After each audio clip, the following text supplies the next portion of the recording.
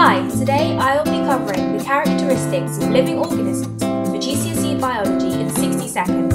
3, 2, 1, go! A simple and effective way to remember all 8 characteristics is by using the acronym Mrs. H. Gren. This acronym represents movement, respiration, sensitivity, homeostasis, growth, reproduction, excretion, and nutrition. Movement may be moving from place to place as animals do, or the growth movements of plants in response to a stimulus.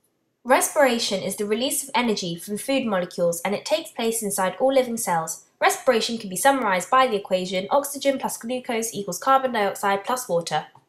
Sensitivity is the response to a stimulus. A stimulus is the changing surroundings of an organism, such as the effect that changing light has on the eye. Homeostasis is the maintenance of a constant internal environment, such as body temperature. Growth is a permanent increase in size and mass. Growth can also be the increase in complexity as an organism develops.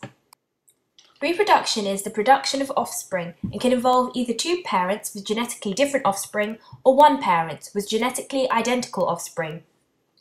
Excretion is the removal of the toxic waste products of chemical reactions taking place in cells, also known as metabolism. All organisms need nutrition in the form of carbohydrates, lipids, proteins, and nucleic acids, which are all organic molecules. Organisms can either be autotrophic and make their own food, or heterotrophic and find food from other sources. Complete!